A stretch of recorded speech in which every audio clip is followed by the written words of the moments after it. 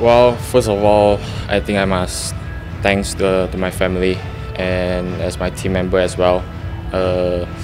They really give me all the support they have while I'm struggling, and they didn't give up on me. And yeah, lastly, of course, to my fans as well, to all of the world badminton fans, and thanks for them for keep supporting me. And this achievement today, I mean, yeah, is a I want to share with them. That's all. Yeah, I don't know how many years it. I mean, for the Malaysian, they are waiting for such moment, and especially I think in such a Super 500 tournament, I think two Malaysian in the final at the same time. I think